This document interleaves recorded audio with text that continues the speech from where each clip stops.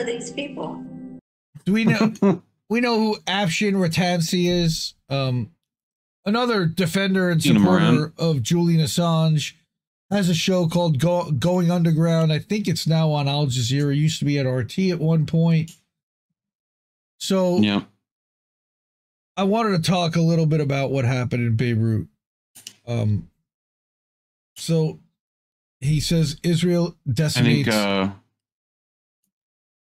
Al-Mazi also was in around, or Husseini, one of the two. Sam? I think Husseini was was over there around there. Wow. So we talked about that, I think, with Fiorella, possibly. Correct me if I'm wrong. Maybe, but this... I think I saw that today. No, that was Saeed Mohammed Marandi you're thinking of, I believe. Oh, that is who I'm thinking of. So... Probably. AFSHIN RATTANSI tweets out... Now, this was before they announced that NASRALLAH had been murdered. But when the city block was leveled, another day, another Israeli war crime to add to the list. My reaction to Israel's assassination against Lebanese resistance minister HASSAN Nasrallah using a U.S.-made bunker buster bombs to flatten an entire civilian neighborhood. Murdered over 500 people. Yeah. For the U.S., EU, UK, and Israel, a mountain of dead civilians justifies every single goal. The true horrifying reality of the rules-based order is being witnessed on a daily basis by the global South, and every day, millions are convinced that Washington's hegemony over the Middle East and the entire world must come to an end. All right.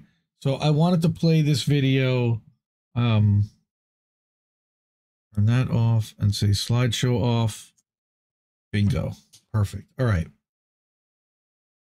Lockheed Martin reached an all-time high on the equity markets in New York. This just after Foreign Minister of Saudi Arabia blamed Israel for the continuing violence in the Middle East. And all of this, of course, after the worst atrocity in Beirut since Lebanon defeated nuclear-armed Israel in 2006. The rumors flooded the internet that this was a strike on the leader of Lebanese resistance. Anyone wants to know who HASSAN Nasrallah is, look up an old interview that Julian Assange did with Nasrallah of the Lebanese resistance movement, and how he's very different, arguably, to how he's portrayed in NATO nation media. This has been a terrible atrocity, piling on the atrocities of the Israeli government. But the main issue here is, just as in the pager atrocity, lauded in NATO propaganda media as being innovative, not understanding that those tactics of supply chain interference will one day destroy ordinary civilians' lives in the capitals of NATO countries, there were American warships, there were American planes off the coast of Beirut ahead of that pager atrocity. And now we hear directly that there were planes, warplanes, surveillance planes, jammer planes, AWACS planes off the coast of Beirut, switching off their transponders on and off before the 2,000-pound American bunker buster bomb destroyed buildings in densely populated areas of the capital of Lebanon, Beirut, ostensibly for an assassination strike. The way the NATO propaganda media treat it as if this is completely normal. We should no doubt expect the enemies of Britain, the United States, and the European Union to have assassination strikes for revenge purposes because of what they've done to peoples in the global South.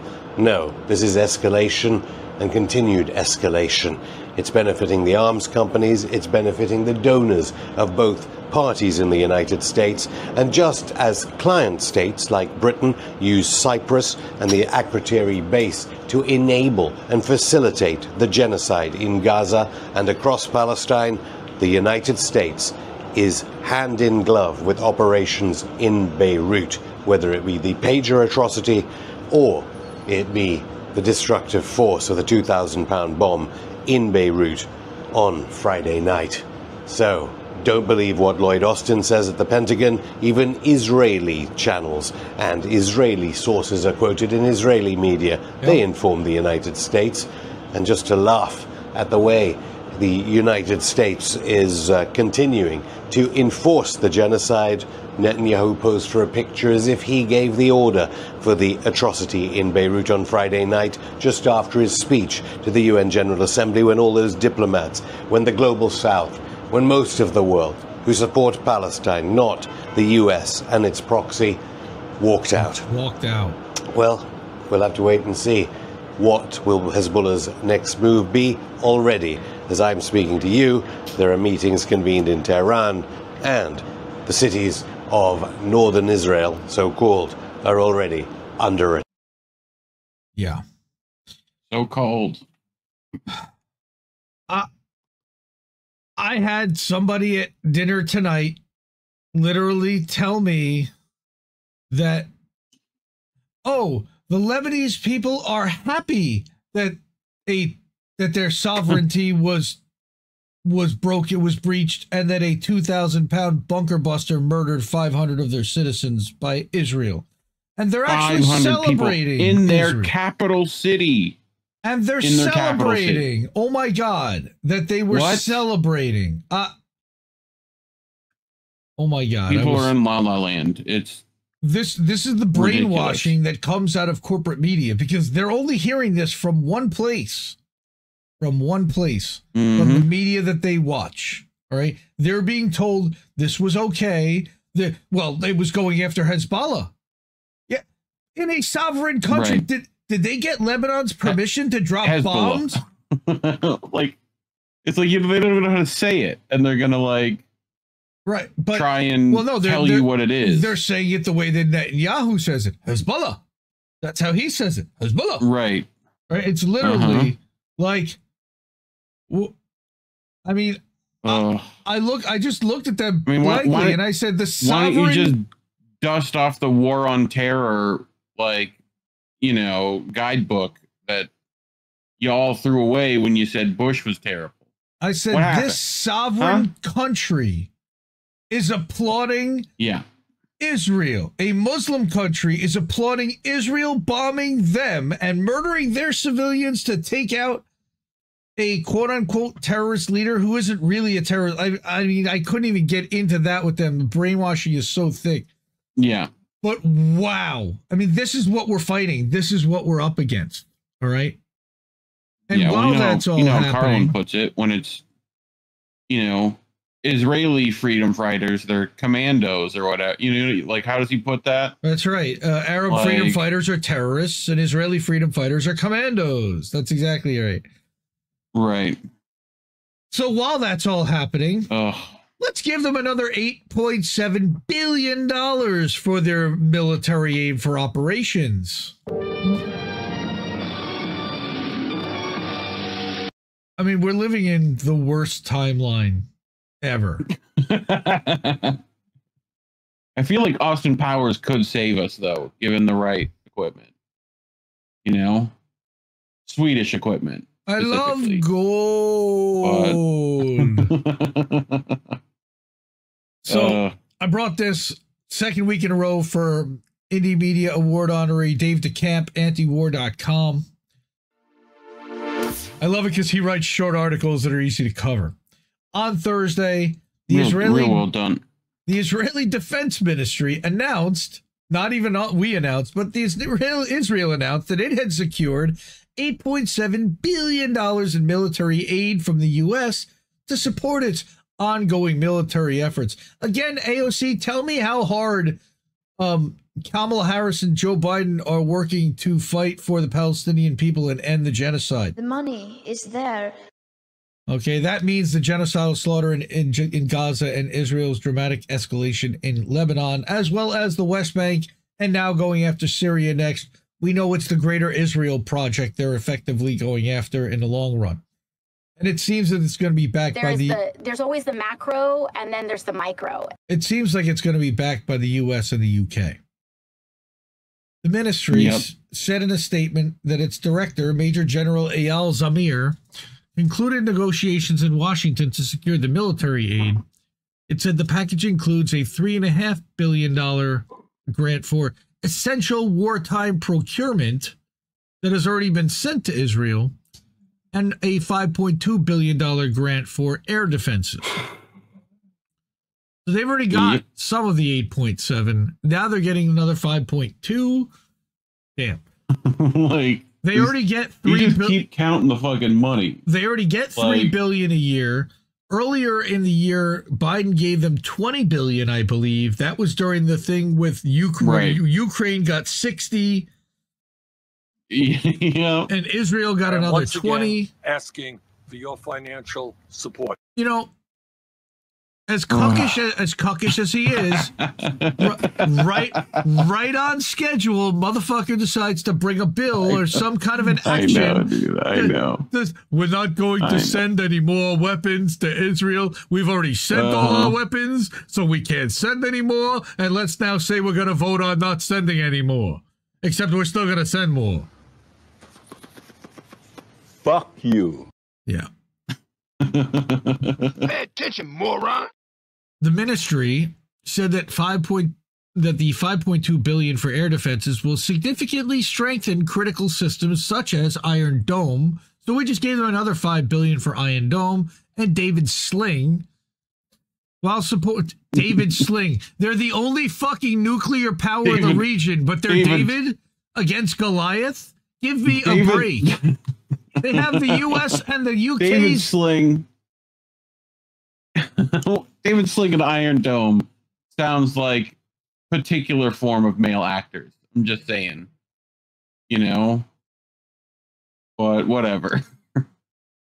Hey now, chicka chicka bow wow. All right. I know, right? But of course, they also are supporting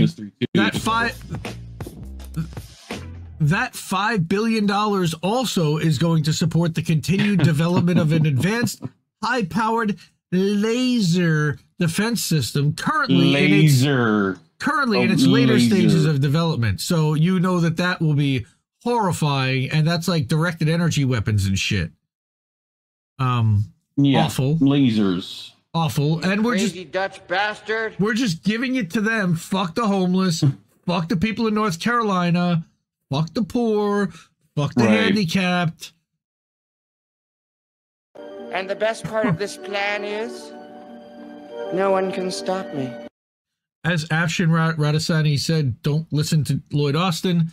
He vowed Thursday that the U.S. would continue arming Israel because he's also a Raytheon board member, or was, and brushed off the idea of the U.S. setting red lines because there are no red lines. We've been committed. Clearly. We've been committed from the very beginning to help Israel commit atrocities, provide the things that are necessary for them to eliminate, to create ethnic cleansing, and to be able to protect their sovereign territory while disrespecting everybody else's sovereign territory. And that hasn't changed and won't change in the future. There, I fixed it for you, What do you think Lloyd. Fat Saga is going to say about this one, boys and girls? There, I fixed it for you. What do you think he's going to say? All right. Ugh. So far, of course, the U.S., because they're embarrassed, has not announced the details of the $8.7 billion weapons package, but the funds are likely being pulled from the $17 billion in new military aid for Israel that was included in the $95 billion foreign military aid bill that Biden signed back into law back in April. Israel, by the way, I said, as I said also, Israel also gets $3.8 billion a year from the U.S. in annual military aid. Thanks, Obama. That was a 10-year vote in, I believe it was 2016. So that's 2 more years on that. And then you can bet they're probably going to get a raise. Thanks, Obama. News of the new U.S. support for Israel comes as the Biden administration claims it's pushing for a ceasefire in Lebanon. Forget about Gaza. Now they're pushing for a ceasefire in Lebanon. But the U.S. has not altered its support. Go ahead. No, just like they're like, well, we got that one done, so let's work on this next one and pretend we're goalpost shifted. Oh, okay, right.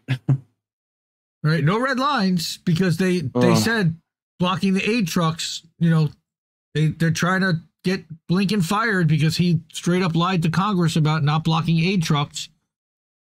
We know that's not going to happen. Blinken We are the United States government. We don't do that sort of thing. All right, may James rest in peace. Yeah. The U.S. has not altered its support of full-throated support for Israel and genocide and massacre, and the military aid and pledges. No, but until they close that door, and then it's pretty full-throated. Right. You know. Well, the military aid and pledges to defend Israel if the situation escalates have only emboldened Netanyahu, who rejected the U.S. calls for a truce on Thursday. But return the hostages, right? Release the hostages, right? He doesn't want them to release the hostages. He has turned down how many peace deals in order to release the hostages because he knows if that happens, he's got to stop bombing. And if he stops bombing, he's going to get voted out, and then he's going to go to jail. So he's basically doing this until he dies. Or until they throw him out and put him in jail. Finally. They need to. Motherfucker. All right. But there's also what happened at Columbia University this week. Layla, I don't know Layla. Layla's a Columbia student. Layla. It's Layla S. Okay, Q, Eric Clapton. Don't be on my days. That's right. So Columbia University Public Safety has shown up to Butler Library because a disruption was reported. Students were studying silently. We will not be deterred by Columbia's blatant intimidation tactics. Wait, what? I'm here right now, and the response from public safety is comical. There are Columbia University delegates looking for students in keffiyehs outside of the study room. Everyone is studying silently, yet people reported a disruption. Let's see, what was the cause of the disruption? This is the cause of the disruption. The woman put on her laptop a printout that says, "While we're learning, Lebanon is burning." So she says, studying update. I'm at Butler, silently working on econ homework, while with a sign on my laptop and a keffiyeh on my chair, not even on her head, on her chair. All right.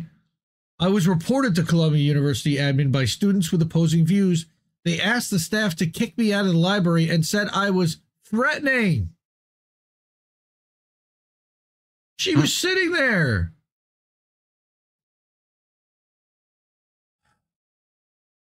And then I saw something today.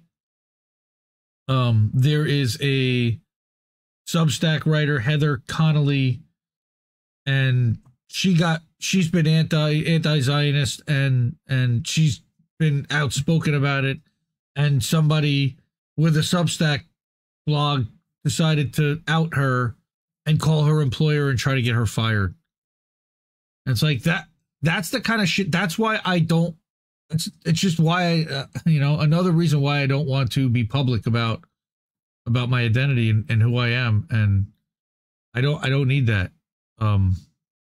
Nobody needs that. Nobody deserves that for sharing their opinions and for sharing news. And that's what this person does. And we're also heavily demonetized, censored, deplatformed now from TikTok, and suppressed to shit, as everyone tells me. Even Ryan Christie on a T-Lab is like, dude, you guys are suppressed. If T-Lab is telling you you're suppressed, holy shit. That's all I can say. So there are multiple ways to support INN and independent media. We have been, you saw on the Dave DeCamp one, the Zago Brothers illustrations.